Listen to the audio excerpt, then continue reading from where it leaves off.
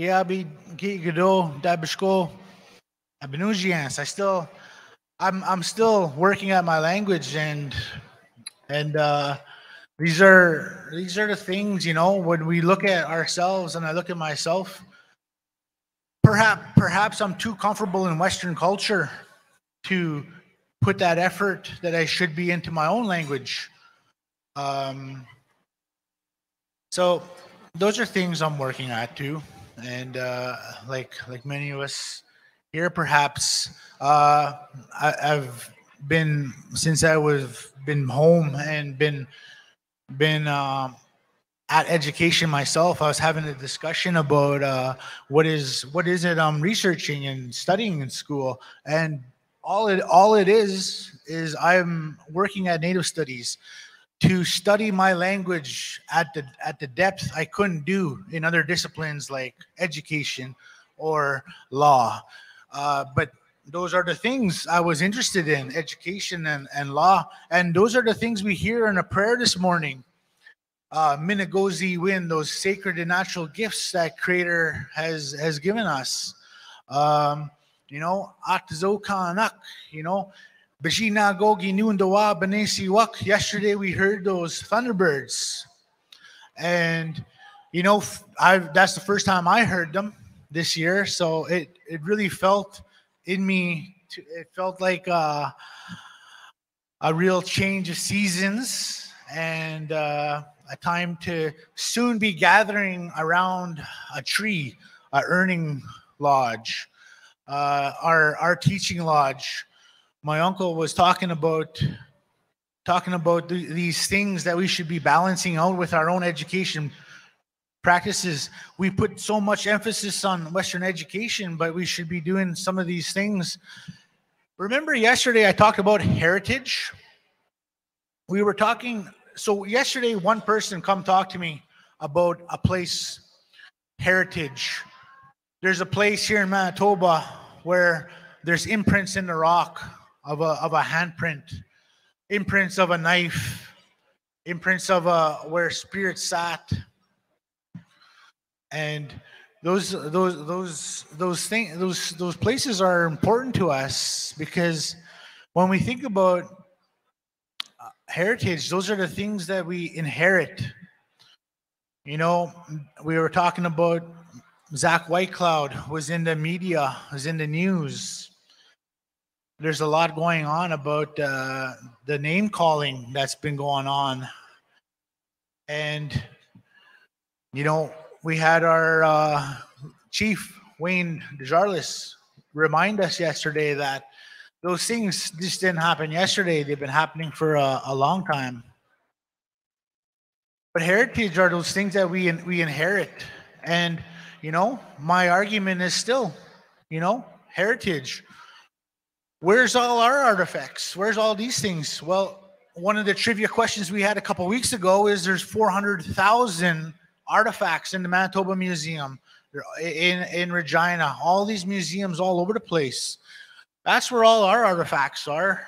And perhaps if we shifted our department name, Language, Heritage, and Cultures, or we can make a better argument to have these artifacts back and to have these spaces for that. But I just want to thank my Uncle Wally for the guidance this morning, for opening the day in that way, and to remind us that these are our lodges that should be going hand in hand with our education process.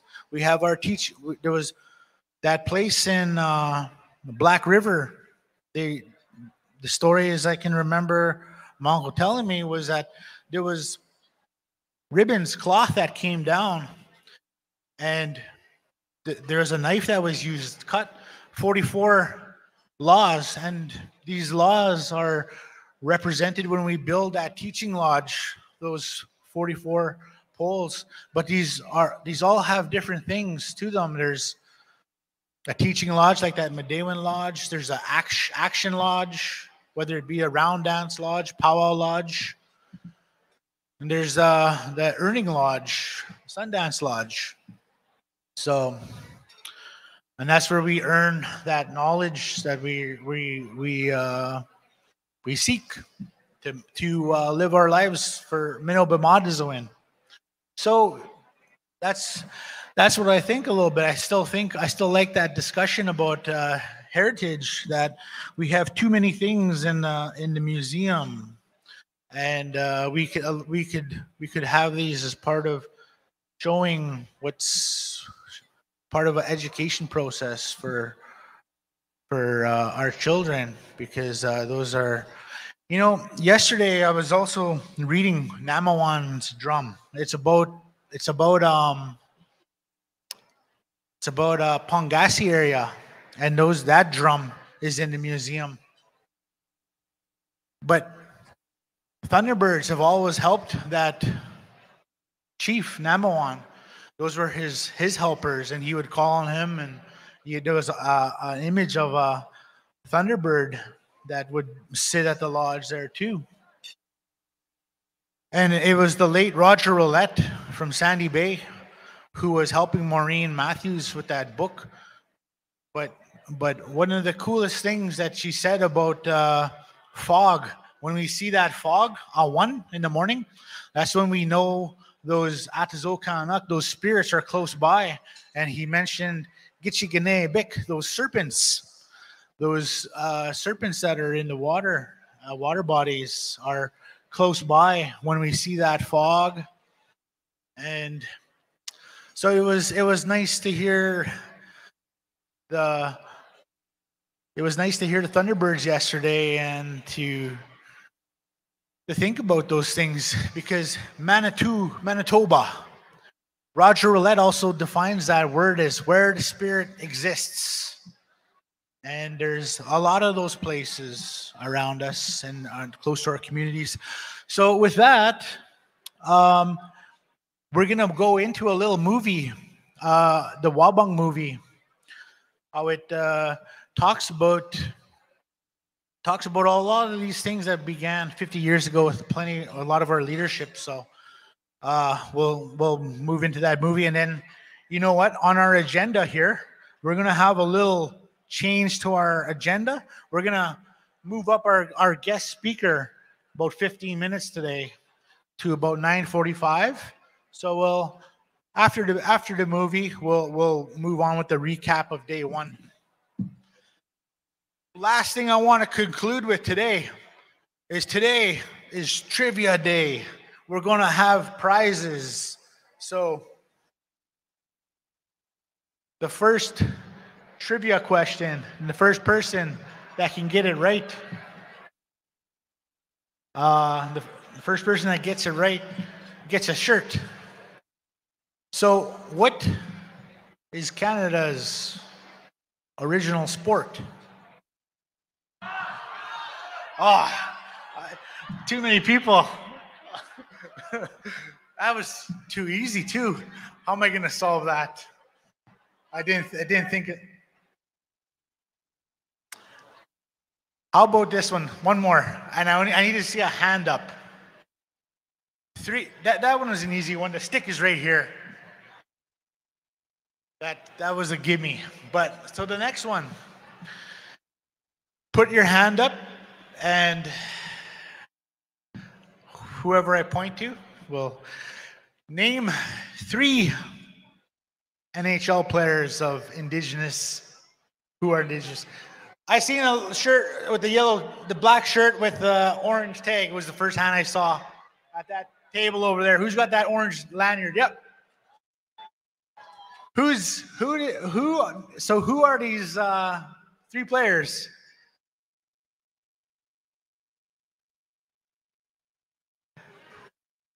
Okay. I should have said active NHL players, but I'll give you that. I'm getting warmed up myself. So excellent. So come on up and come and select your T-shirt. So we'll start with trivia, the film, and we'll proceed with the day. Thank you.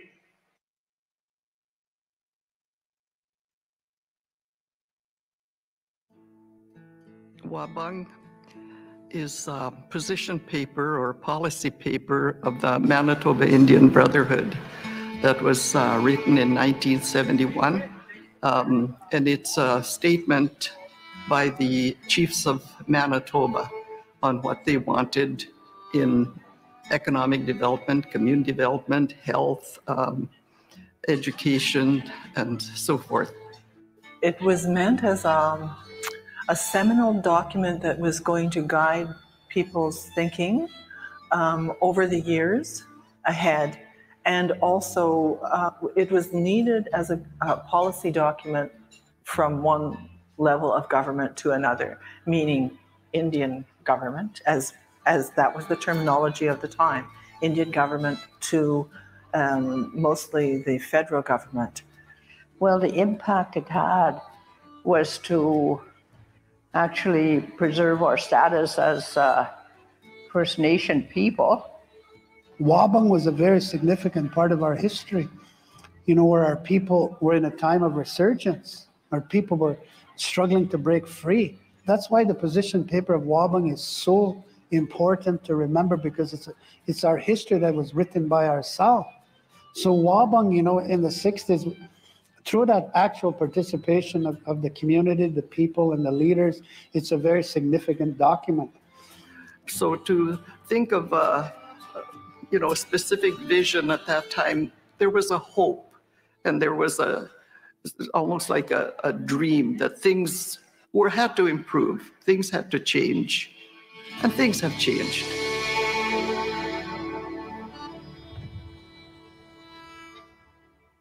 On October the 7th, 1971, the Manitoba Indian Brotherhood, representing 54 bands of Manitoba Indians, presented their position paper, named Wabang, to the Minister of Indian Affairs and Northern Development, the Honorable Jean Chrétien. My name is Jocelyn Briere. I was Jocelyn Wilson at that time. I was the acting director of consultations and negotiations. While we were working on the paper and towards the almost completion, Dave Cushane, the president of the Manitoba Indian Brotherhood, called us into his office. We brainstormed. He facilitated the brainstorming, and that's how we came up with Wabang. The position paper has been called Wabang. Wabang means our tomorrow. And this is for us to look into the future of what the Indians of Manitoba, the Indian tribes of Manitoba, wish to happen in this province. I'm Janet Spence Fontaine, and I worked on Wabang, pulling together the health section of that document. So the vision of Wabang,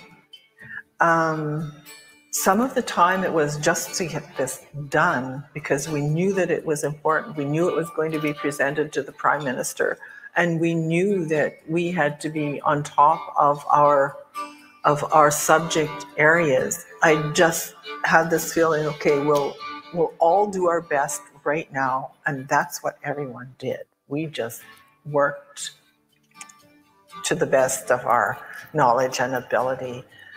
And so I had been a teacher, I had been a principal, I had been a guidance counselor, I'd been a supervisor of schools, and so with all this background and experience, I felt that I did want to have something to do with a policy that was going to affect education for our people, So that was how I ended up the key person to work on the education part. I use a number of statistics in my report, for example, that shows that at least 90% of our students were not graduating from grade 12. And that is, scandalous even, at that time, to have that. And this was, I like to point out the fact that Indian Affairs was running these schools, and that's their record. 90% of dropout rate, so something was wrong there. The document of Wabang deserves, to be heard. I'm known as Dave Cushane, the son of the late Grand Chief Dave Cushane. And Wabang certainly became, the voice of the people as it was expressed within the document. And the other thing that I feel that is absolutely important, which applies just as much today, is that those leaders at that time in the 60s, and certainly my father was one of the prominent leaders of that time, is that what they did is they opened the door for us to reclaim our identity as a people. In 1969, when the white paper was drafted by Trudeau's government at the time, and Jean Chrétien was the Indian Affairs Minister, Indigenous people across Turtle Island rejected it resoundingly. The primary reason for rejecting the 1969 white paper at the time was because there was no legal foundation upon which Indigenous people could find themselves and sustain themselves outside of the Indian Act and outside of treaties. And the idea around the 1969 white paper to remove treaties, to remove the distinct legal status of Indigenous people, would have left Indigenous people within a vast ocean of colonial law, an ocean of laws that did not apply and did not take into context the unique history of who we are as original people. It would have had the effect of terminating Indian rights, and that was not acceptable. So all of the organizations, all of the Indian organizations across Canada did a thinking person's paper of how they would want the future to look as a government-to-government effort. The position paper is a culmination of the discussion and consultation that have taken place the last year with 54 bands in Manitoba. There was also the research that we had done of the historical development and what had taken place over the last 100 years, and showing what the conditions are today as far as the Indian community is concerned. There is statistical background there to support the conditions that we outline in the present situation. But most important of all, it contains a direction on which the Indian people would like to participate in their own country. It may have seemed like it was in reaction to a government document, but it was more than that. It was really a time of self-determination. It was generally a time of rethinking where we were and wanting a different, better relationship with government. The Indian people of Manitoba are not playing games. And this paper that we have presented to you today is not a political ploy. The 1969 white paper, however, was, I believe, an attempt to eradicate, certain recognitions that are due to Indigenous people. And in that light, we needed to take a position as the original people to articulate ourselves, not from within the spheres of our own political groupings, but externally. We needed to articulate in English and in some cases French how we felt about what the initiatives of the federal government was at the time. And to that end, we created Wabang here in Manitoba. Wabang was a reflection of the foundational principles of how we operate our governance within the newly developing Canadian political landscape that was here.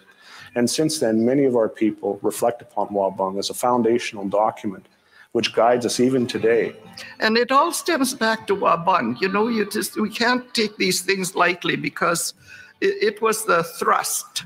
It was what woke up a lot of people to a lot of things, especially the governments in a sense, even though they didn't say, okay, here's all the help we can give you, but at least they understood, and then we could try to negotiate. And our paper is a paper of cooperation.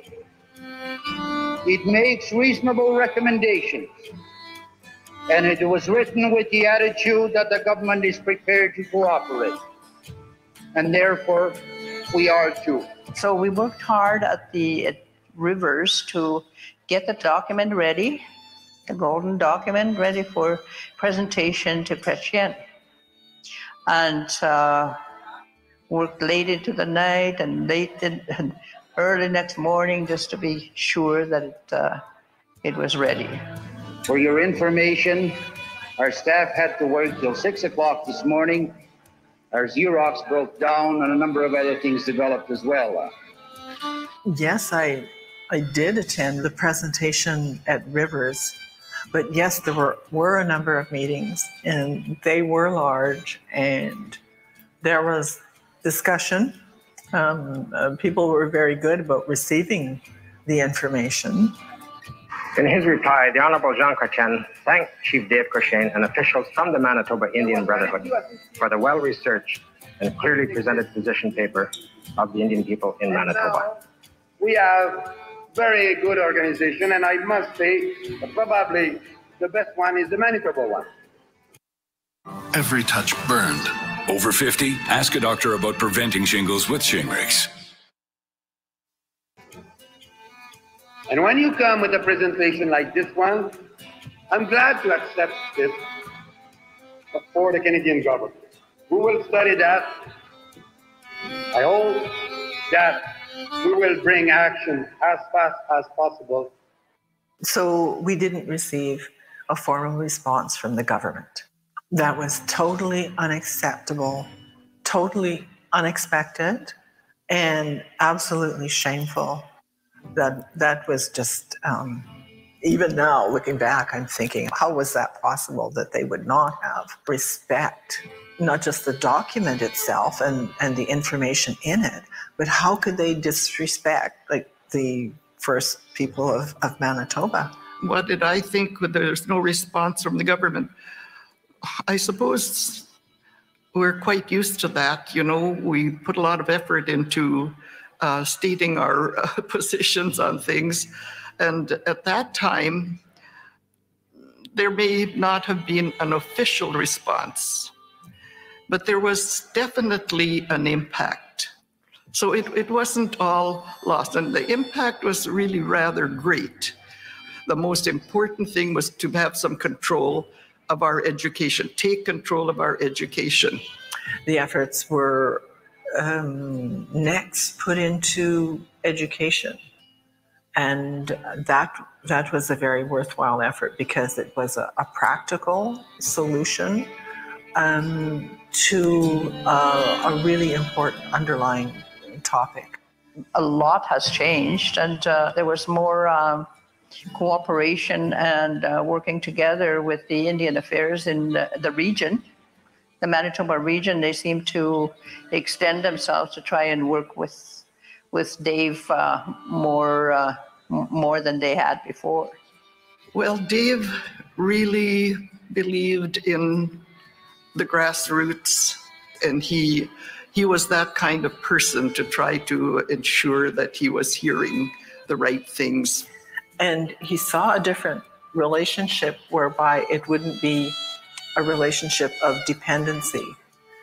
And he was a very effective leader and politician. And where the hell has been the Canadian people as a whole? All Canadian people. To let this thing go so far and so long, to see generation after generation of people being destroyed. You know, I remember, you know, the toughness of my father, and I sometimes I believed he was too hard on me. And then, you know, through the compassion and the kindness of my mother, she would tell me, she said, Dad knows what he's doing. She says, one day you're gonna remember why your father was so tough. In my journey with him during his political career, no matter where he went, and as I traveled with him, he never overstepped the elders. Those were the ones that he went to first. He talked to them, he laughed with them, you know, and the elders was where the knowledge was, and he knew it. He knew where the knowledge was, and it was within the elders. You have before you descriptions, detailed, documented descriptions of the conditions in which we live. They need no elaboration by me. for they are devastating. A devastating indictment of the Canadian society, of the Canadian people as a whole, of their institutions, of all their institutions, of Canada before the world. He provided leadership in so many ways. He really was such a great facilitator for getting the job done and gathering his team together. We were working on Wabang. Even then, there were 6 of us women who were in charge of areas. Another person was in health, another was in community development, another one in social development and education. So even back in 71, we were called upon to take on these important roles. At the time, I was a bit of a radical, and I made sure that I was treated on an equal basis. I guess I was a little bit aggressive in that area in terms of being a woman in a man's world, it seemed. And of course, we had Janet Fontaine and Verna Kirkness. They weren't meek women, put it that way. Maybe look at people like Jean Folster, who was the leader of her people many, many years ago. She did represent one of the biggest tribes in Manitoba. And one of our evidences of such progress is that for the first time we have an Indian woman as a chief. And to present the cultural aspect of our feeling, I would like to call on Mrs. Jean Folster, Chief of Norway House Band, to present our views on behalf of the Manitoba Indians. It just brings a smile to my face now to think of Jean Folster and her coming into power. It was the reflection of the wisdom of the community, I think. When you look back on it, you realize that the women who contributed to Wabang were many, and I'm thinking of some of the women without whom it would have been totally impossible to get this job done, who were in the support positions. They kept the organization rolling. We were more than capable of holding up our half of the sky. The women have always had a leading role in our lives, and I think that's the acknowledgement that they need to receive. You know, is how well that they took care of us, and in the development of Wabang, you know, the spirit of the voice of women is very, very much a part of it. The women carry something, you know, that is added, I think, in terms of having more strength in their voice, which is the voice of the love of the child. I had the feeling that, okay, if this is all right, it's going to last, and it's going to be relevant to our lives now and in the future. But I really can't say that I was thinking that it would be completely relevant today. I'm just thrilled that it stood the test of time. There is importance to the document today in terms of how we express ourselves to the external community. We can focus less on Wabang because it is our external document. It is for world consumption. It is for public consumption. Whereas internally we have our own politics, which is often informed by our attachments to our language, our traditions, our customs, and our ceremonies. What we're doing now is we belong in the movement to continue to have more self-determination in the era of truth and reconciliation, be able to go beyond Wabang. You will find the spirit of the people within that document. And that spirit is to reclaim our right of identity as a people. What's important is that we must find the courage to take full responsibility in determining our own self-determination as a people. You should know your language, and unfortunately, because of residential schools, that cycle was broken. You can't just say you're Indian, which is what I heard for a long, long time. But you must know if you're Cree, if you're Anishinaabe, Ojibwe, or, Dene, or Dakota, or whatever. You should know. If you know who you are, if you're pretend to be something else that you're not, or you don't know, I mean, how can you be a strong person?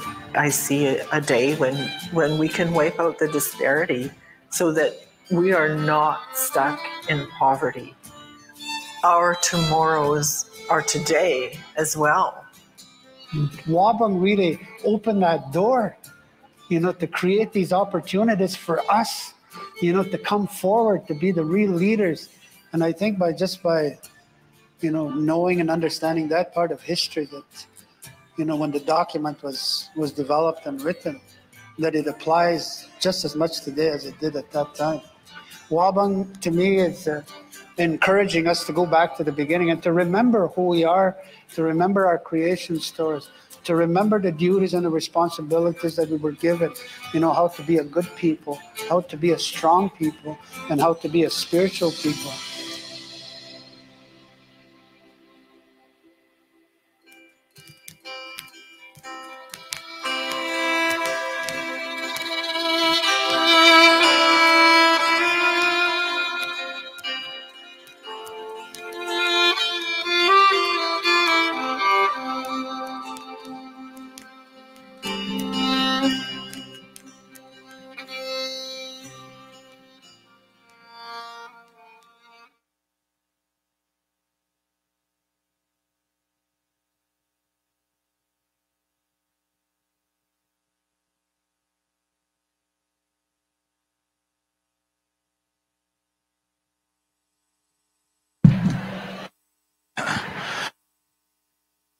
So, a lot to think about in that video, and good to see faces that are no longer here.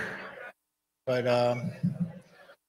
so we have a busy day upcoming. We're gonna start in about 10 minutes. I had a reminder to mention there was a draw in one of the sessions yesterday, and somebody didn't come and get their prize. So if there's a Kim Campbell in the audience, you come and see me at the table, and I'll direct you to the lady to see. Okay. You know what? We're gonna move on with the next trivia question. How many female chiefs are there in Manitoba?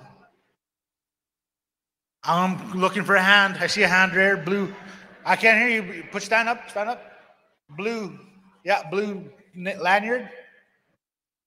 7. Close. I see right there. Close. Hand over there. How many? 4. Close. I see a hand right there. Close. Yes? Close. I see a hand up over there. Close. Okay, Quebec Nordiques hat. How much? Close. Hat. How much? I can't hear you. Close. You know what? Okay, hand right there. Close. I see another hand right there with the white. Yep, you with the red shirt. I mean, at the table. I see you looking around. Not 14. Close. I see a blue shirt. Hand up. 15. Close. Orange shirt in the front here. Close. That was said about a couple times. Yep. 15. Close. You're standing up in with the plaid shirt. Close. Red shirt. Close. I see a hand, shades on. How many? 13? Close. Standing up with the blue lanyard, pink shirt. 2? Close, not quite. Purple shirt.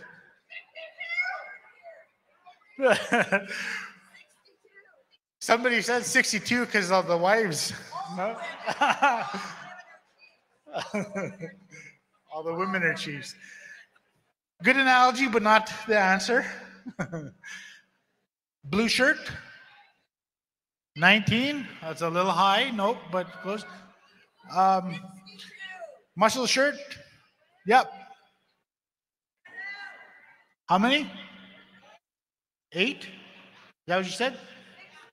Close. Sorry. Frank? Huh? 7? Close. Nope. 62? It's a little high. Not that high. Okay. Right there at the table. White shirt. And beside you? Close.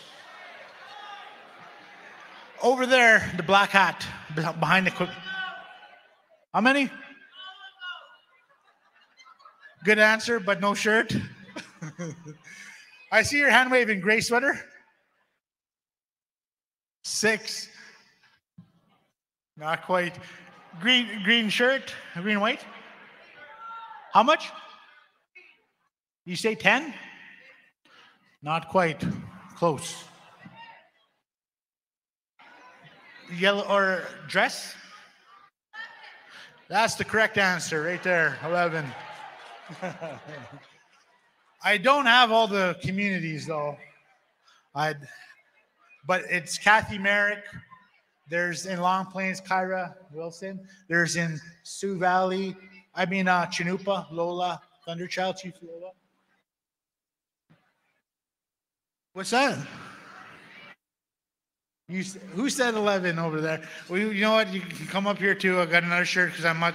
But we got 2 winners on this one, so I'll set title. And there's a few more communities. One of the speakers that was making some comments on behalf of MKO, Chief of Bunnaby First Nation as well. So, okay, hold on.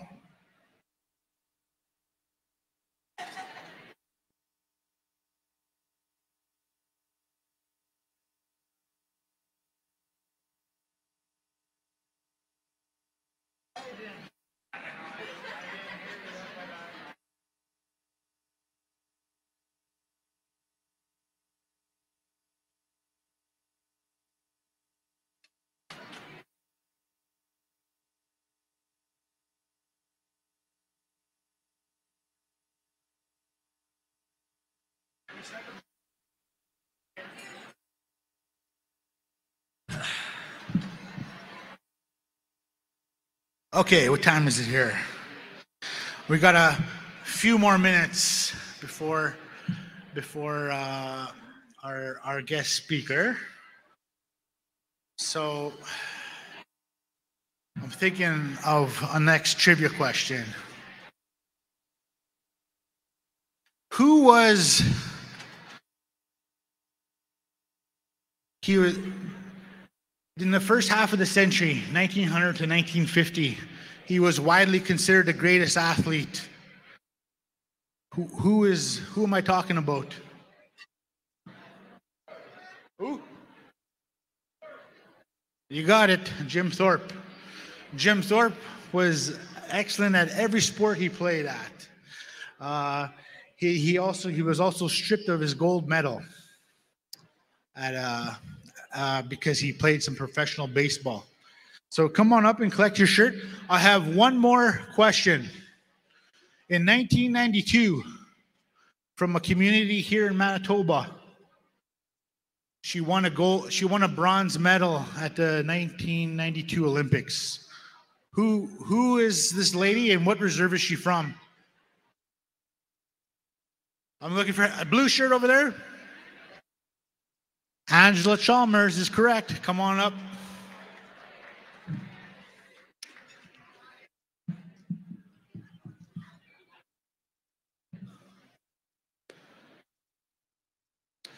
Come on up for your other shirt too, your Jim Thorpe shirt.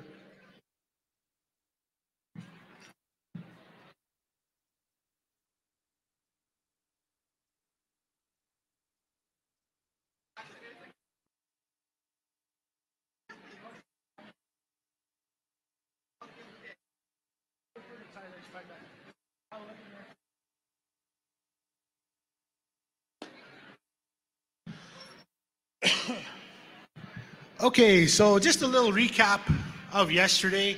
I'm hearing all the sessions went well. That we had a lot of people and a lot of moving parts going on yesterday, but we got through the day well. We have an equal amount of sessions to go to. So yesterday we had Dr. Courtney Leary as our keynote speaker, and I always enjoy hearing about someone's journey in pushing consistent with the theme of our conference, breaking through to excellence. That's what she's done with in her medicine and her practice. So it's great to see that. I'm going to have my coworker introduce our next keynote speaker here shortly. But I wanted to mention that we're going to have a keynote speaker here again, and we want to keep it at a nice, quiet level for people to hear what's going on and to catch the message of our speaker. If you feel like visiting, you can go and have some coffee and some snacks in the lobby, but we want to use this space to give that opportunity to our guest speaker today. So we'll encourage you to visit and socialize. We got a great trade show in the back. It's always good to support our own First Nation businesses as well. A lot of nice stuff over there. You know what? I was just thinking about culture of support. A lot of communities have they support each other in places. If you look around in Chinatown, for example, there's a network of people supporting businesses. Same with the Italians, for example. They'll support each other's businesses.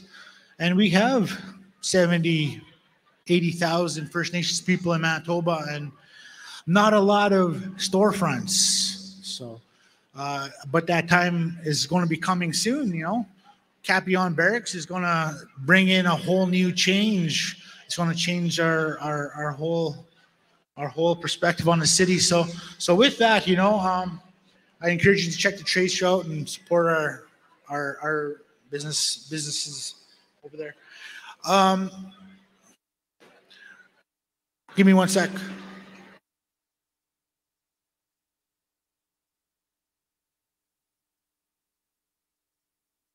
All right. I just want to reiterate what Jason was saying about being quiet. We have some elders in here, and the further away you get away from the speakers, the harder it is for them to hear. Now, I'm going to try a little trick. You guys might know it. I was told this by a teacher. I'm going to drop a pin, and I want to hear it. So I'm going to wait until I can hear this pin drop. I was told this was an old teacher's trick, so you're supposed to all know it. Shh. Quiet. Okay, so quiet. All right, thank you so much. Let's keep it this way for the keynote speaker, please. If you're going to visit, go visit. Okay, you can go ahead, brother. Okay, so for our next we're gonna call to the stage Emil Easter. Now, Emil is a member of Chemawa Cree Nation in northern Manitoba. When he was just a few months old, a case of meningitis resulted in Esther losing his hearing. So he spent his childhood growing up in Winnipeg so he could attend the Manitoba School for the Deaf. Easter graduated from MSD and held various jobs before attending North Central University in Minneapolis for his Bachelor of Arts degree. For the past 6 years, Easter has been working at the Resource Center helping students who are deaf. His favorite parts of the job are traveling to the various First Nations, engaging with the youth, and providing instruction in American Sign Language. So with that, I'd like to call our keynote speaker to the stage and to provide today's keynote.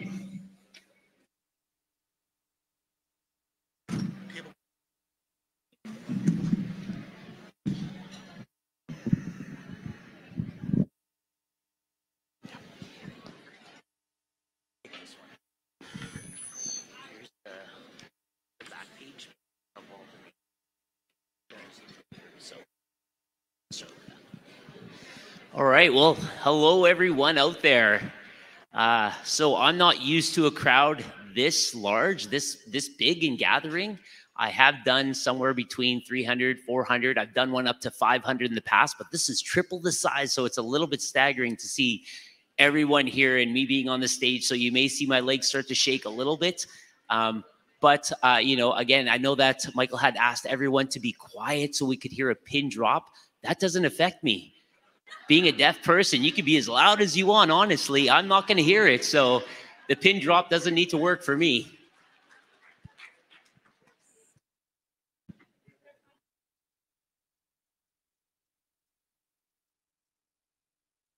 So I do want to introduce a couple of people who are here supporting me. So I have my wife who's in the room at the front. She is deaf as well. She's got blue eyes, blonde hair, and she's from Finland. We met at the university in Minneapolis at North Central, and we fell in love there, and she stole my heart. And ever since then, we've been sweethearts, and we've been married and got engaged. And it was a very short engagement. It was great. There was, of course, rough times. Two streams flowing, right, merging, getting together, trying to figure out how everything works to become this beautiful river, and we've made it work. We do have 6 beautiful children, 4 girls, and I have 2 boys. None of them are deaf. They are all hearing. So it's just myself and Barbara, my wife, the mother of our children who are deaf, who sign, and all of our kids have ASL as their first language as well.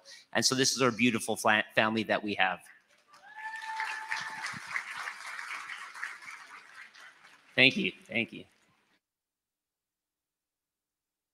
So next.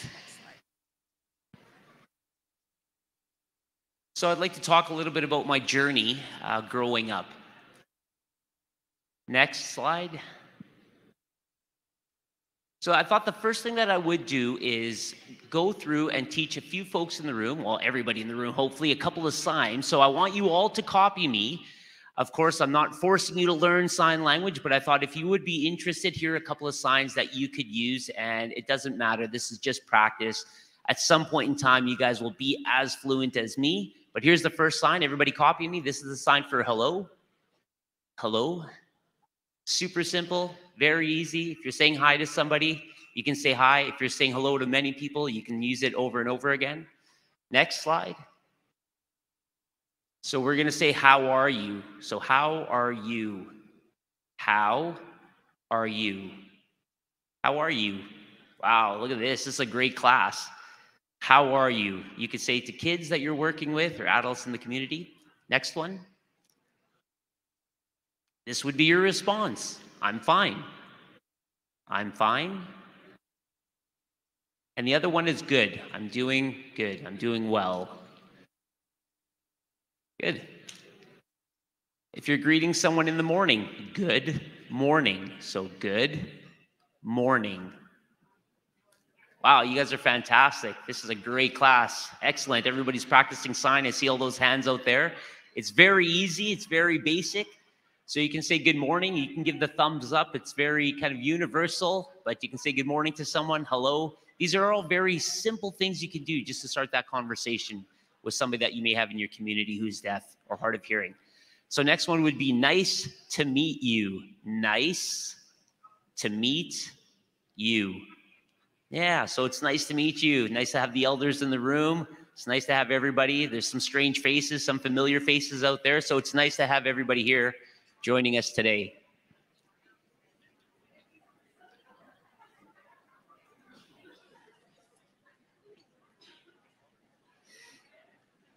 So you may already know this. They mentioned this at the beginning. This is where I'm from. This is my home. And my sign name, just so you know, culturally we have sign names in the deaf culture. So mine is E by the side of my head and back just because of the way I style my hair. So that's my sign name for Emil.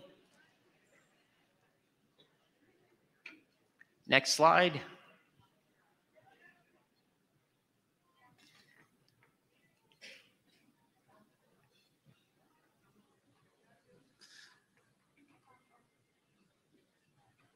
So at the age of 1 to 2 months, I became ill. And they had mentioned that in my introduction as well, that of course, being a baby, I wouldn't realize this or notice that I had hearing. So I don't have any previous experience having some hearing, being able to speak.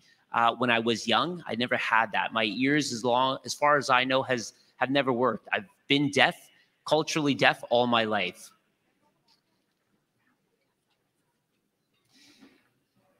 And of course, for the first few years, I wasn't exposed to ASL, no American Sign Language. That only started in my life when I was 5 or 6 years old, where I started to learn. And that was at the Manitoba School for the Deaf, where I started to sign, where I started to learn some vocabulary, and then became fluent later on.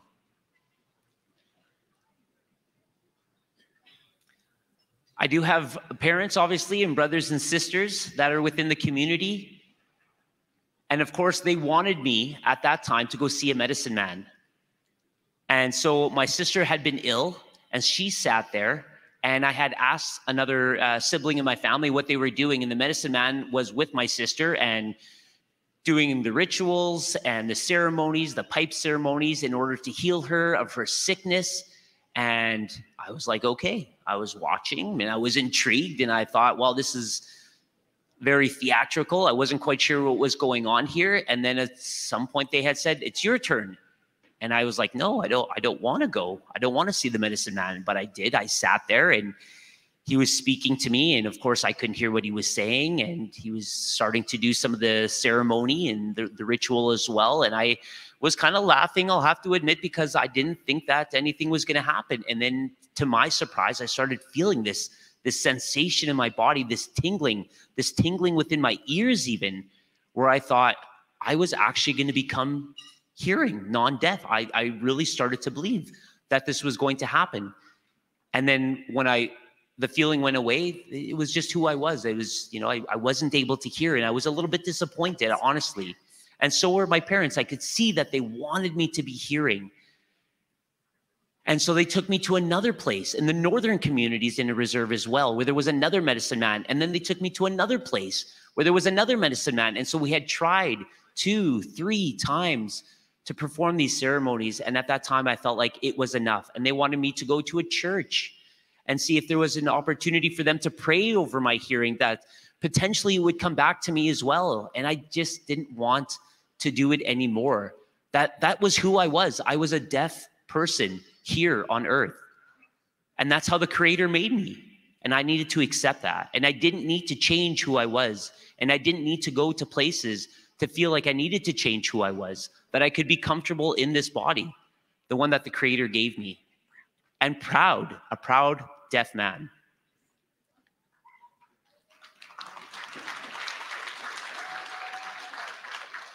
And I didn't want to have to worry. I mean, life here on earth is very short. The Creator has another place for us as well, where there aren't any types of sicknesses and diseases or hearing or non-deaf or deaf people. So I didn't need to worry about that. Life here on earth is too short to worry about those things. Next.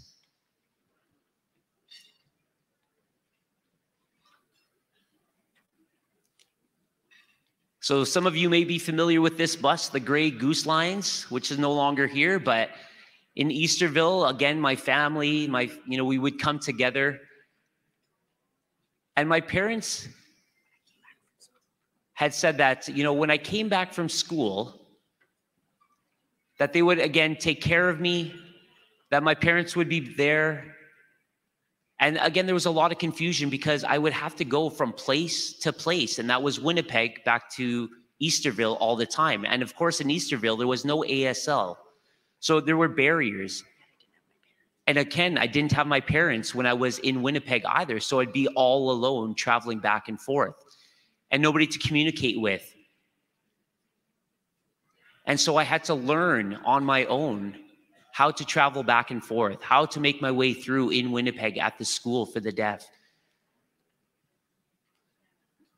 And if you go back to that image again of the Grey Goose bus,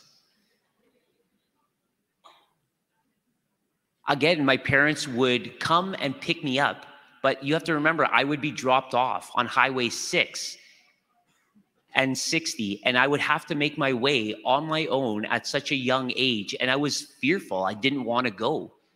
And my parents had said, you have to go. You have to go to W. And of course, I knew that meant Winnipeg, that I had to go there. But that's how they communicated with me.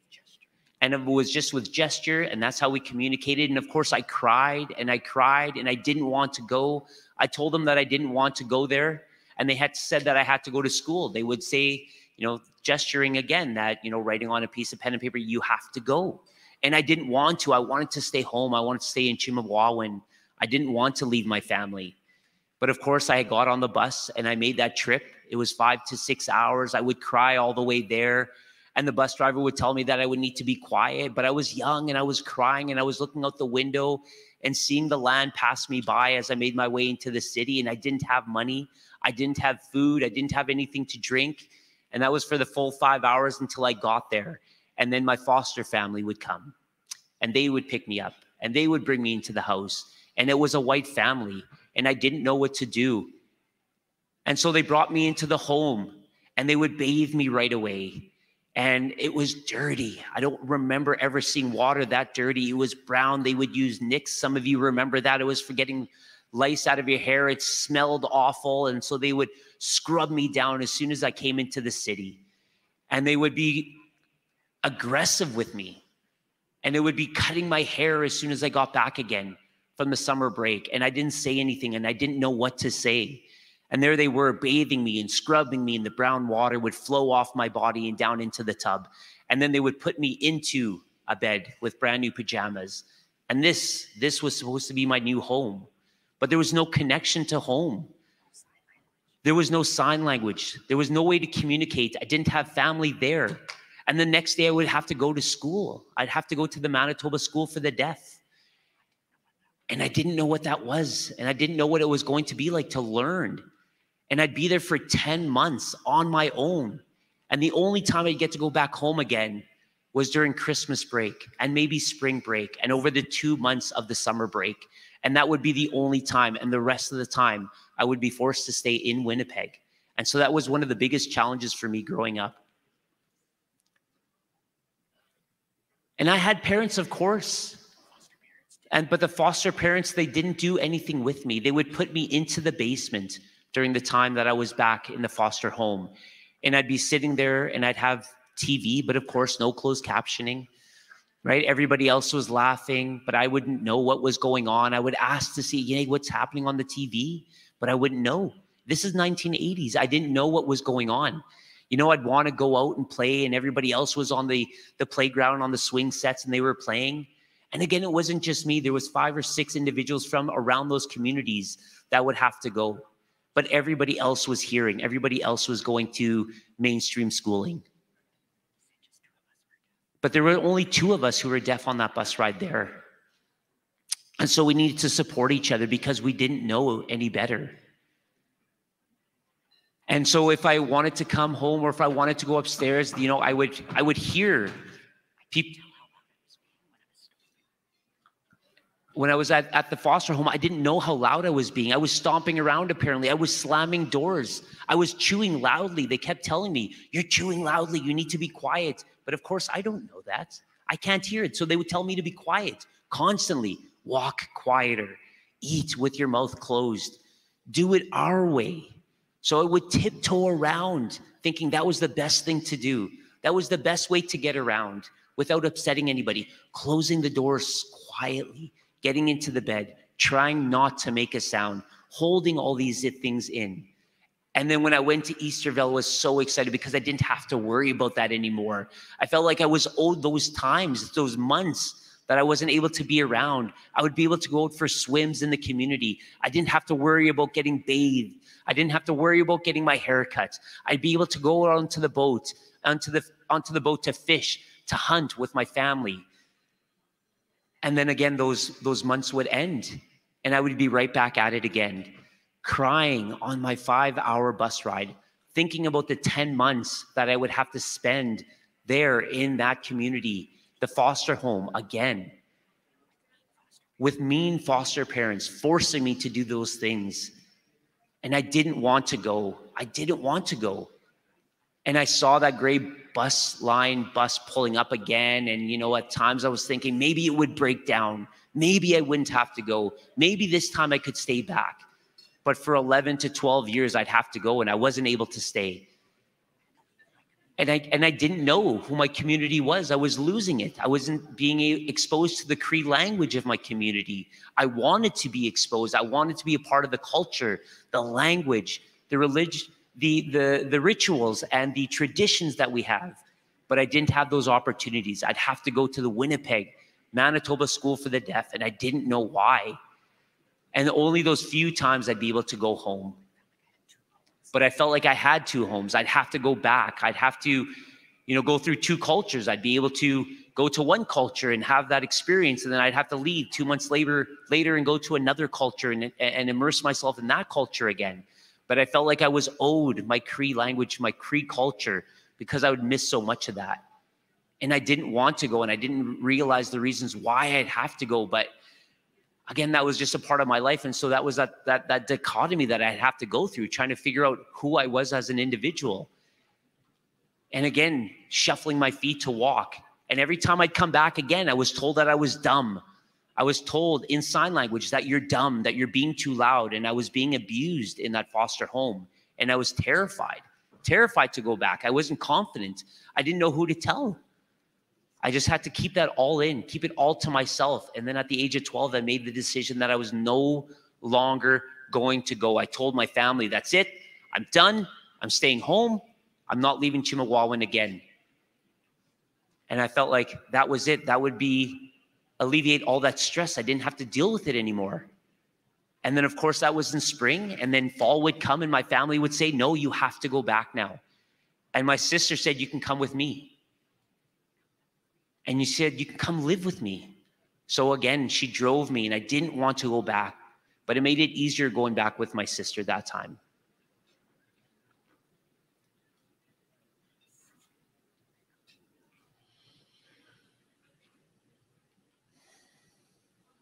Next. So this is the Manitoba School for the Deaf. This is the school I was speaking of.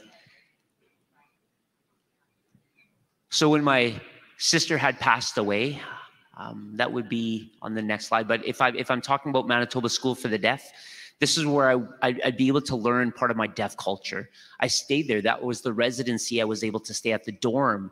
And for those 6 years, life became better. Next. And when I spoke about being able to go back with my sister Grace, that was a different experience altogether.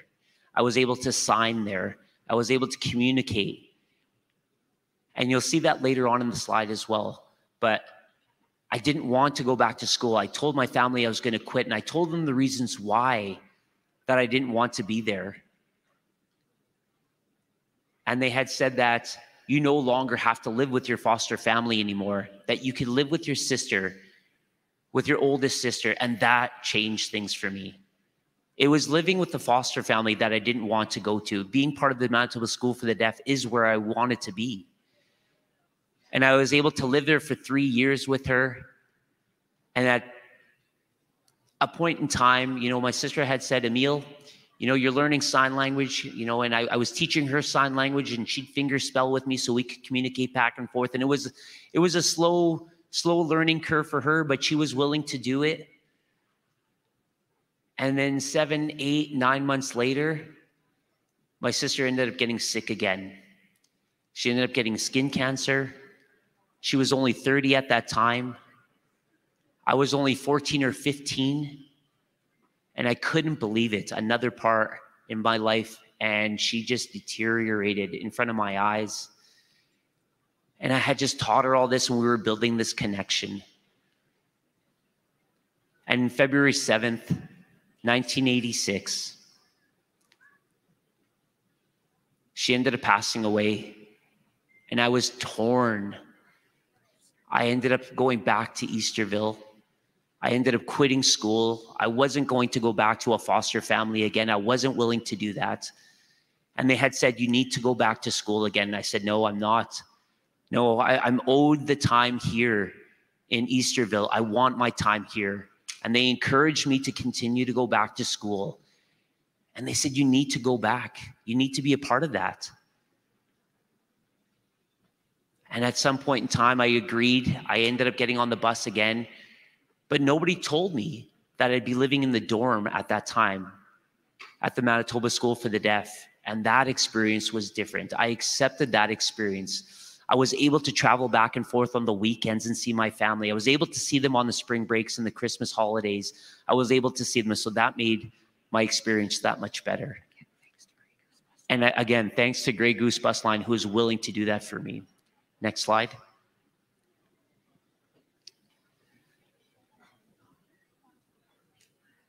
So now when we talk about breaking through, and I look at, and you see the slide and it says MPI, and you think, well, deaf people can't drive. And you may see deaf people driving now, but in the past, that wasn't always the case. Of course, I had to practice. I had to have somebody teach me. Signe Badger, who's sitting right over there, graciously took on that role and helped me go through the course and learn to drive. And I ended up passing and getting my license. And for 35 years now, I have been driving. But I know that there are other countries out there who still do not allow individuals who are deaf to drive. That's still to this day, 2023, we're still going through that. But we don't have that here anymore. Next slide.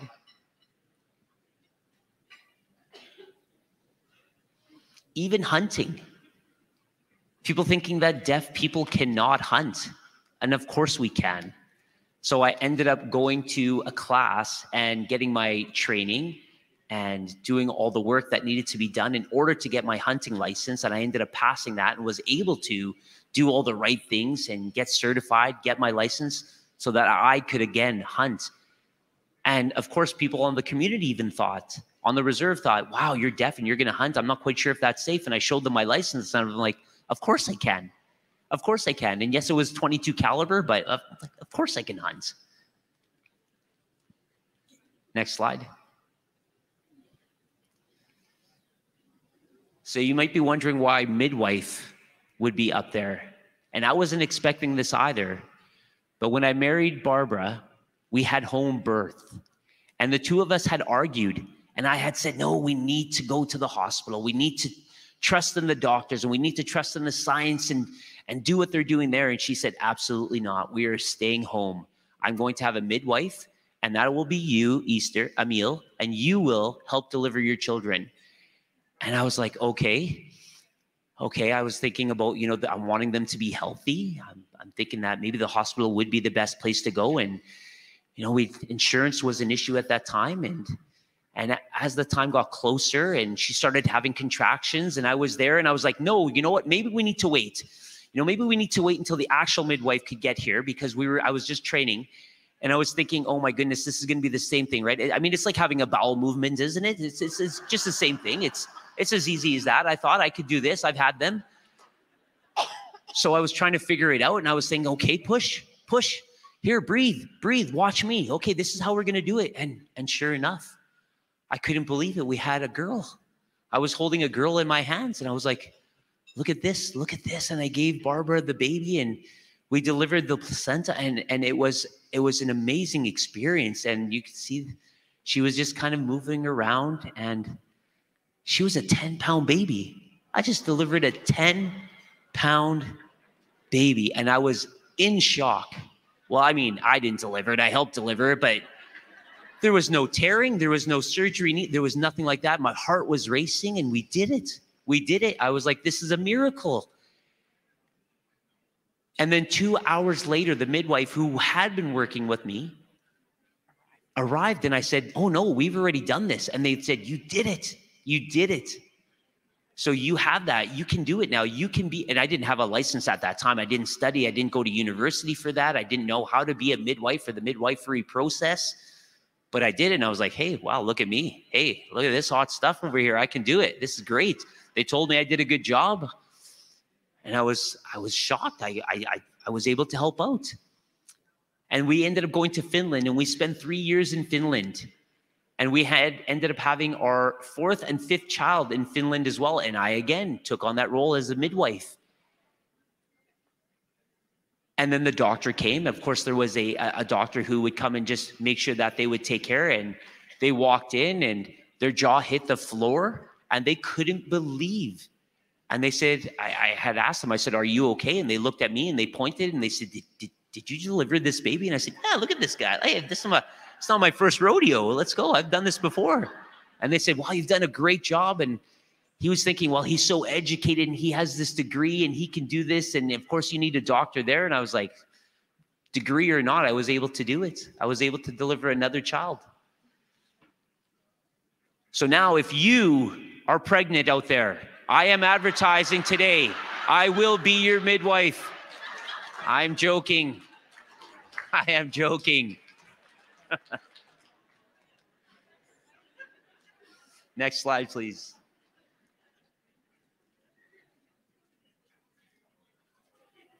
So now if we're talking about things that deaf people can do, and I've mentioned several of them, get their license, hunting. Again, it's not just for people who are hearing or non-deaf or hard of hearing. It doesn't matter. These are things that anybody can do. So I can cook. Right? I can do a number of things. I can fix things, right? I can go to Easterville in the community and people come up to me and have said to me, why don't you become chief? Why don't you become chief? We would vote for you. And I had thought about it. Could a deaf person become a chief? And I'm like, of course they can. But how do I communicate with the people on the land there? How do I communicate with them? Would I have to have an interpreter? Would then the community have to pay for the interpreting cost? Right? And of course, here we have the interpreters with us today, and it makes it easy for us to communicate. But up there, we would have that barrier. That would be the barrier, would be communicating. But could I become chief? Yes, I could.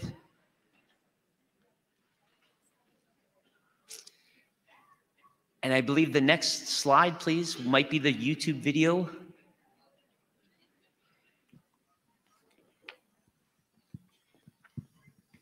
Hello. Answer. I'm Don Philpott, professor of teacher education at Shippensburg University in South Central Pennsylvania. I'd like to share a few thoughts with you about my good friend Emil Easter, who will speak to you shortly.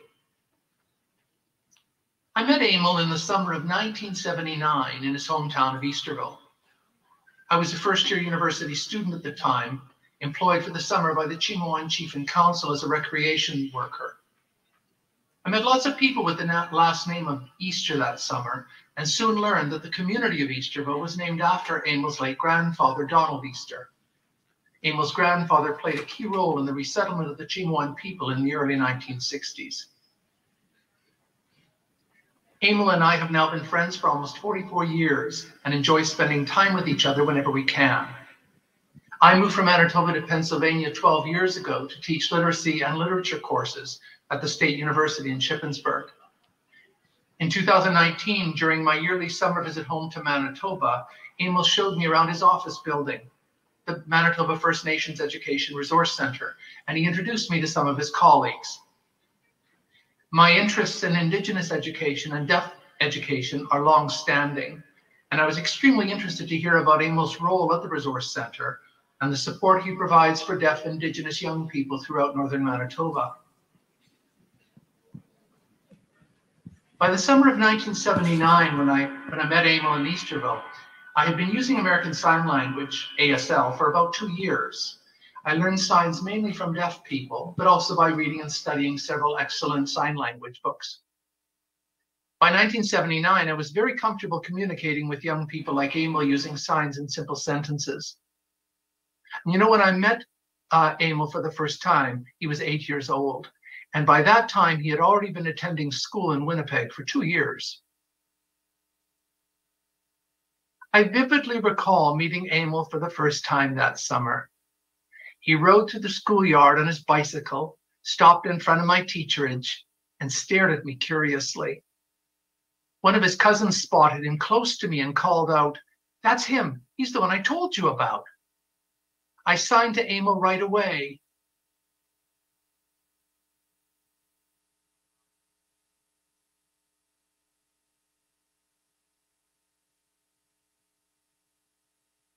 "Hello, are you deaf?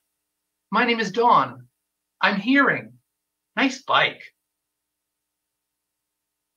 Throughout that first summer, I visited Emil often at his house until his family left by boat for their summer fishing camp across the lake. His parents, Wilson and Nora, were very kind to me. I visited Emil in his living room in Easterville many times. His parents, siblings, and relatives always gathered in the living room with us, and I gladly shared some of our conversation with them. I vividly recall how pleased they were that someone could communicate with Emil and that I could interpret for them.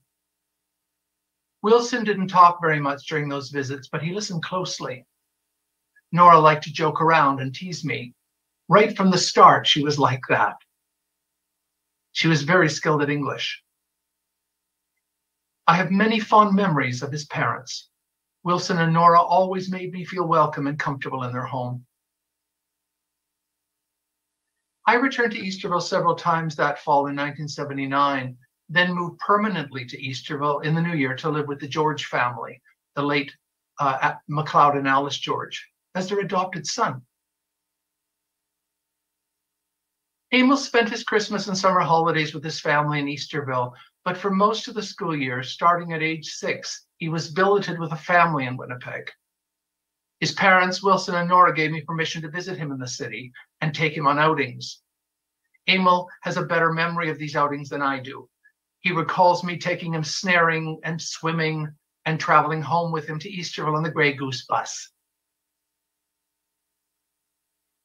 It fills me with joy and pride to share my memories and thoughts with you about Emil Easter. Emil has always updated me on new events in his life. His graduation from Manitoba School for the Deaf in Winnipeg in the early 1990s, his post-secondary coursework in the United States, his marriage, his children, his family life, his travels home to Easterville, and his unique experiences and successes as a Cree man who is deaf. I'm indebted to Emil for our long friendship for over 40 years. He has taught me many things nobody else has. His unique life experiences, his wonderful personality, his loving and accepting nature, his great sense of humor, no doubt given to him, bequeathed to him by his mother. And of course, his talents, his many talents make him an extraordinary person in my mind. An excellent friend and role model, a heroic person. I'm so grateful that he steered his bike into the schoolyard that day back in the summer of 1979. My life is richer knowing him and learning from him. Thank you.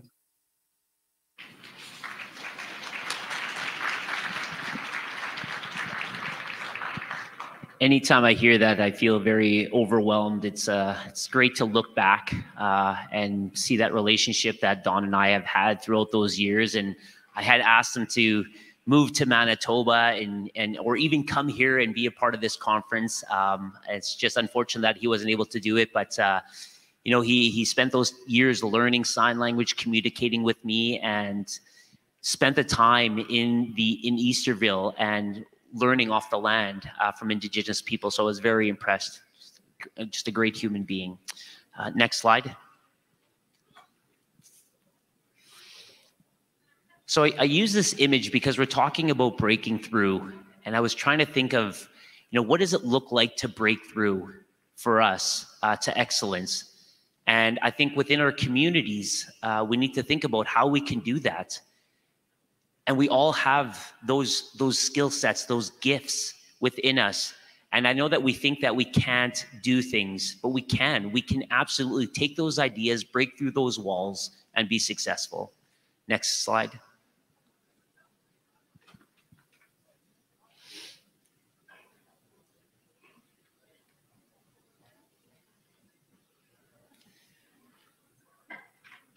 So when I think about my experience and how it has affected me, for me to move forward and do things, and I think about communication being so important.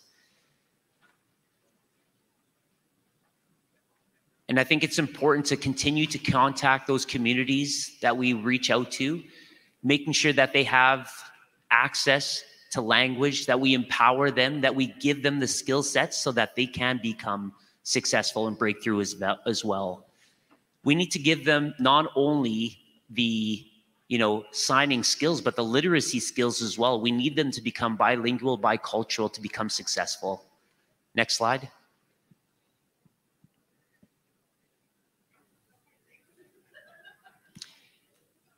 And yes, of course, I am so proud of the work that I and we are doing at the MFNERC. I've been there now for the last 6 years. The time has flown by. It's been an amazing experience to go to these schools, to these reserves, and provide them with services to help them continue to move forward, and keeping the students and the EAs and individuals within the communities and giving them the opportunity to learn sign and to grow as a community. And I've gone throughout a number of communities, and when I come back, it is exhausting. It's exhausting because of what I see while I'm out there, and I need to come here to re-energize myself, to come back out there to do the work, the good work that we need to do for the communities, and we need to continue to do that. Next slide.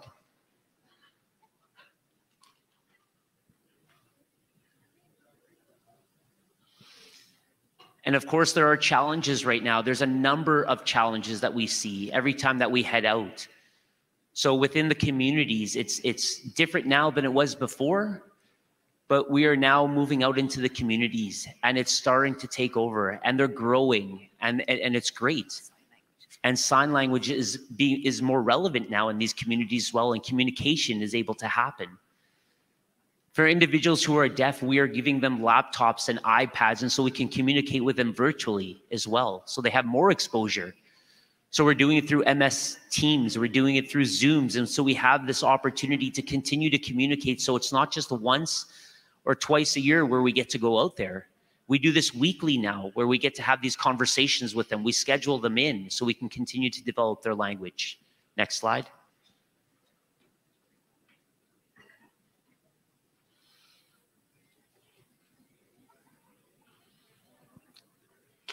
So I believe that as we move forward with our EAs, our resources, our schools, our parents, family members, the community itself, we need to continue to support them. We need to continue to provide one-on-one support. We need to make sure that we're doing some education, reach out to the communities, think about their future, and let them think about their future, and let them know that they can do whatever they want, that they have the skill sets, that they shouldn't be limited in what their thoughts and ideas and dreams are. That if they want to go to university and colleges, that they should be going to university and colleges. We need to make sure that they have that mindset and let them know.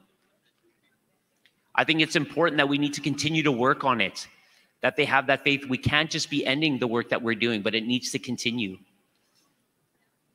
I want to encourage you all that to have that goal, that to think of their futures. Don't think about just right now. Think about what their dreams are. Let them know that it can come true. That if they put the work in, that if they work hard and that we support them, that they can do whatever they want. that they have a bright future, that we don't need to ignore them, that they don't need to quit, that they can't do, because I did. I gave up. I quit 2 times, but I continued on, and I was able to make it. And here I am, and I feel like this is a dream, and that they have those dreams too, and we need to provide them with those tools and those skills so that they can do it.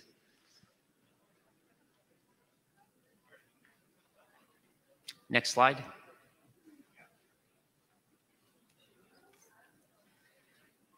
I like this illustration because when everybody else is talking in the room and I don't have an interpreter with me, then I don't understand what's going on. But it's the same for you. If I'm talking with somebody and you're standing beside me, then you may not understand what's going on others. So this is just something to think about moving forward. Next slide.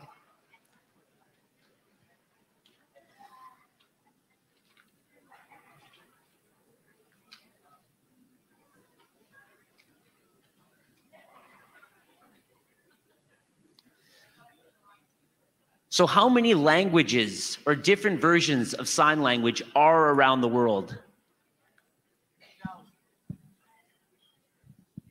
3,000. Oh, wouldn't that be nice? Oh, man, that's a dream. No, it's less than that, but that would be amazing. Any other guesses? Scream them out, yell them out.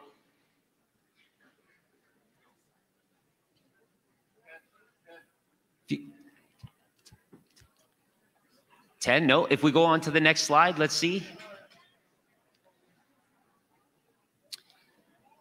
There are 300 different forms of sign language around the world globally. ASL, American Sign Language, isn't used around the world, as you may think, right? It's not international, right? There are different sign languages around the world. So if you think about different languages, spoken language, we may have that. Within Manitoba, we have 5 different languages that we use. Spoken language and sign language, we have a number of sign languages across Canada as well. And so if you think about the world, we have thousands of languages and 300 sign languages. And my wife, when I first met her as well, she was speaking Finnish sign language, right? And so she would use different facial expressions, right? And I would have to figure that out. We would have to learn and communicate with each other. But she already, of course, knows 2 or 3 or 4 different languages where she can move through smoothly, which I can't do. But that's how we first met. Next slide.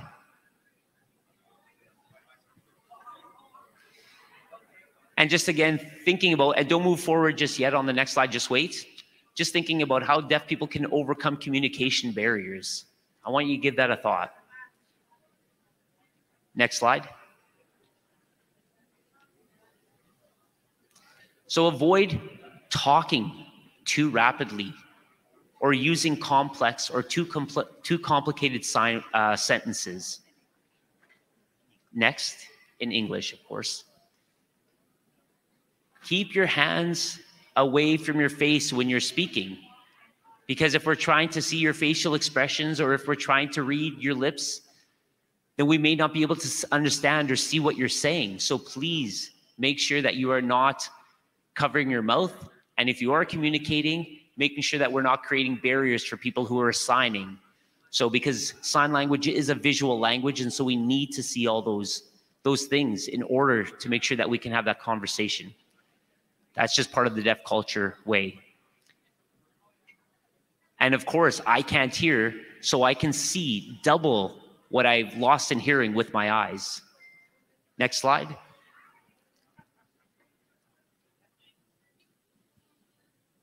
And so what are some of the barriers that deaf individuals face? Next. So we have lack of access to language or even assistive devices. So that would be hearing aids, for example, FM systems that we may use in the classroom. Next. So quite often, deaf children are delayed in receiving a language as well because it's identified late. And so they don't have that access to language. And especially if individuals who are less fortunate than others or aren't as wealthy, they may not be able to afford the hearing aids, the iPads, in order to assist in some of that language development. Next.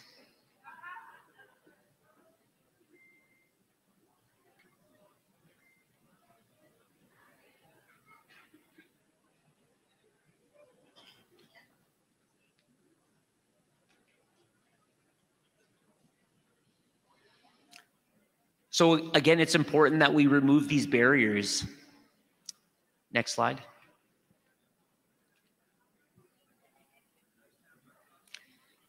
It's important to remove these barriers in order for us to, take away this distorted message that we're receiving, that we're not communicating clearly. There are these barriers that are preventing it from being clear so that we can communicate, so that it's easy, so that there aren't misunderstandings. And misunderstandings happen quite often as well. And so I think it's important. And yes, of course, it's nice to have the interpreters in the room. And yes, it's nice that we are able to communicate clearly this way. And of course, that is a way to take away a barrier and take away miscommunication, misunderstandings. But that's just one way. Next.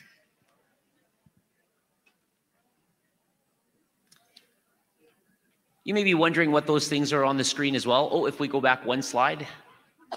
Yeah, there we go. Leave it there just for a second. So you may be wondering what some of these screens are. The one that's a circular one there is actually a bed shaker. So if you ever wonder how deaf people wake up in the morning, we have something placed under our pillow that will vibrate and shake when our phone goes off. So our alarm clock goes off. So it alerts that vibrator underneath the bed, underneath the pillow. The second one, again, is that alarm clock attached to it. And there is a flashing light that you can have. But again, if you see a flashing light, that might be that somebody is at the door because we wouldn't hear them knocking. So if they ring the doorbell, we have a flashing light that goes off. And again, these are just some things to think about in order to help individuals maybe within your community set these up. But we depend on these technologies. And there's a baby alarm as well. You may be able to see that on the screen as well, so that if we do have children, and of course we had 6 children, and you're wondering how we know if a baby is crying overnight. Of course, we're sleeping and we wouldn't hear them crying, and they would just be crying throughout the night and we'd have a great sleep. But that's not the case. We don't want to leave our babies unattended. So what ends up happening is, again, one time when Barbara had a child and we had our baby, and I just said, well, how are we going to work this throughout the night? And my mother-in-law actually spent time with us, and while we slept at 1 or 2 o'clock in the morning, she would be our baby alarm. She would come and let us know that we needed to wake up, to feed the baby, to change the baby's diaper, to rock the baby. So she would be our alarm, letting us know, and then putting the baby back down again. And as soon as you get into bed, of course, just like everybody else, you know that the light or the alarm or, your mother-in-law is going to tap you on the shoulder again, and it's time to get back up again and take care. And of course, at that time, we were starting to go to university, and we were exhausted at that time because the babies just wouldn't be sleeping throughout the night, and trying to write our papers and get our assignments done and get through our exams. And it was a challenge, but the assistive technology is crucial for us, right? We didn't want to have CFS come into our home and take our children away. So we needed these things in order to become successful parents. And so we've had 6 children. They are all successful as well, and they've all grown up. And of course, with you being hearing and non-deaf individuals, it's so much easier for you because you can just hear your child crying overnight. So we had to find ways to be creative in order to do that. Next slide.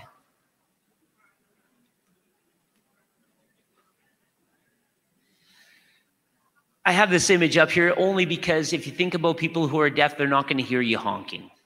I remember going to MFNERC office one day, and I was packing some things away, and I think it was 4 or 5 o'clock, and I was walking out and going to my car and putting things in my car. And as I was coming back into the building, somehow my boss came up to me and they said, "Hey, I was trying to get your attention email. I was honking, but you just ignored me and you didn't even pay attention. You just kept walking right past me."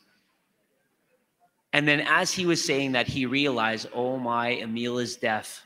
Why would I have honked my horn? He was honking his horn apparently in the parking lot at this guy who was completely ignoring him. And I had just walked right on by. So I thought that was pretty funny at the time. Next slide. Just wanted to introduce you. So stay on this slide for a second. I wanted to introduce you to some of my favorite dons in the world. So these are the dons that I've met over the years who have impressed me, who have worked with me, who have supported me. And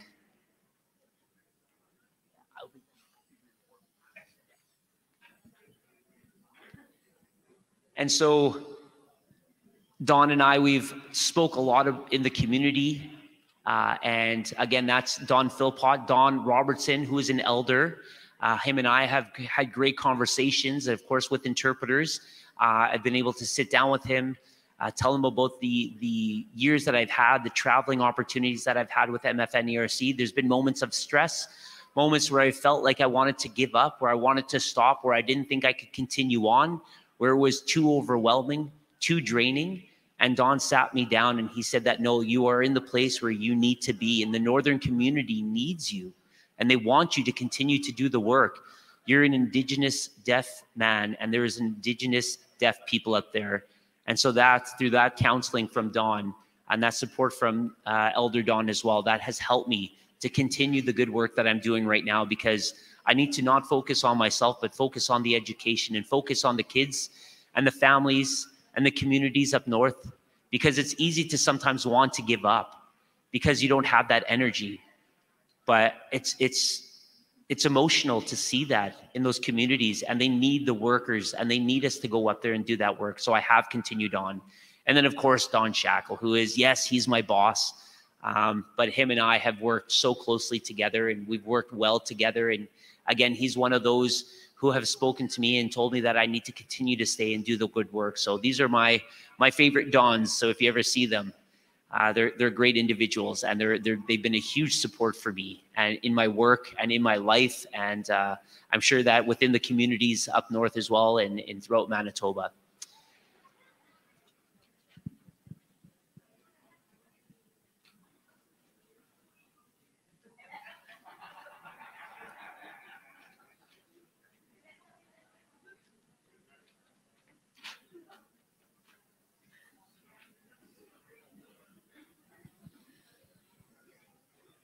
So now I just want to take a minute. I was thinking, within your communities, if there is anybody who has hearing loss, hard of hearing, who isn't able to communicate through speech, who is deaf, if you have a child who is born deaf, please, I don't want anybody to be depressed. I don't want anybody to be upset or feel ashamed or think that the Creator has, done this to me or my family. It's not the truth.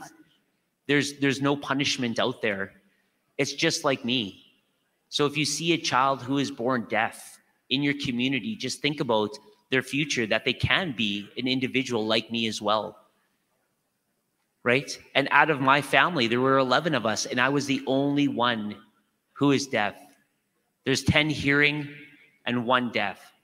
But of course, I was able to communicate with my family.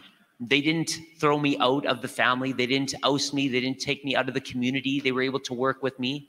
But I was able to do all those things again, marry, have children, become successful in the future. So if you have a deaf child or a hard of hearing child, don't be disparaged. Be accepting of them. There's opportunities out there. There are schools, there are resources out there. So please seek them out.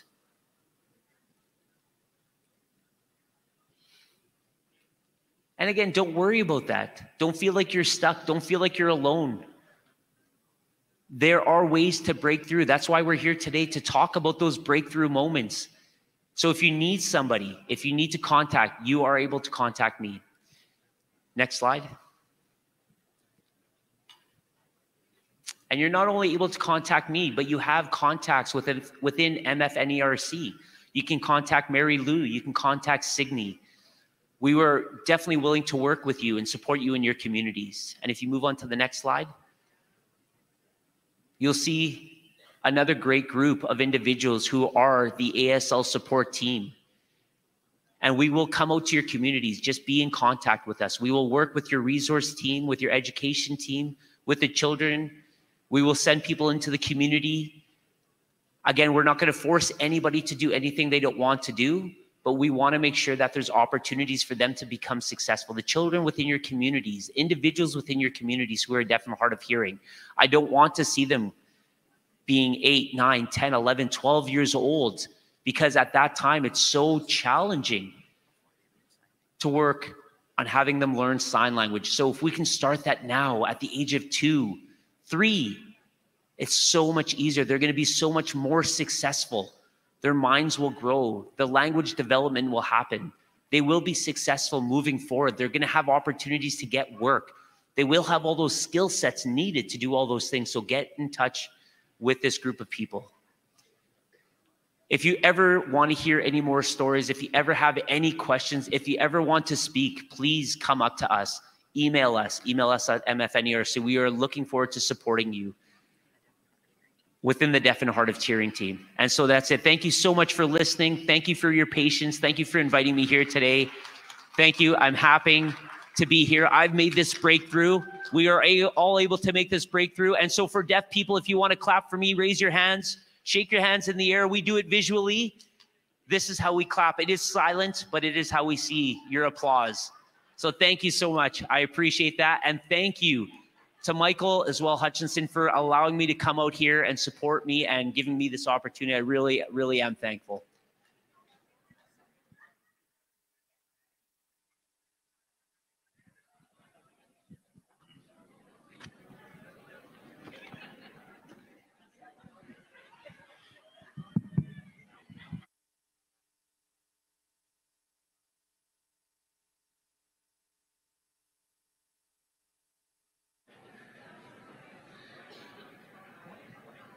Okay, thank you.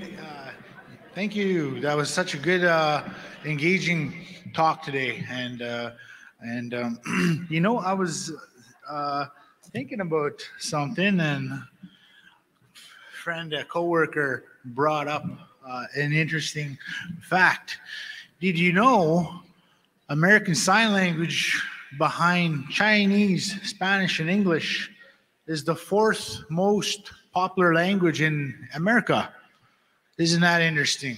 There's a lot of speakers of American Sign Language out there. So we learned, I think I speak for everybody, we learned a lot today, and I really enjoyed that part about the midwife, and I'll keep you in mind if I ever need to give you a call.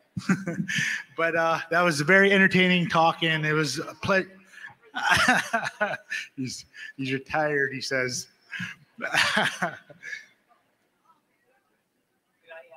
Yeah. Sorry, I forgot to mention one thing as well. Again, we do have American Sign Language, we do have LSQ, and we do have ISL as well, Indigenous Sign Language. So I think it's important for everybody to know that those are the 3 languages that we use in Canada. Well, that's very interesting. So again, thank you for your talk today. We have not very much time to get to our sessions, so let's get to our next groups where you want to go, and we shall reconvene here at 12 o'clock for a quick prayer and to introduce our noon hour entertainment. So we'll see you here at lunchtime. Thank you.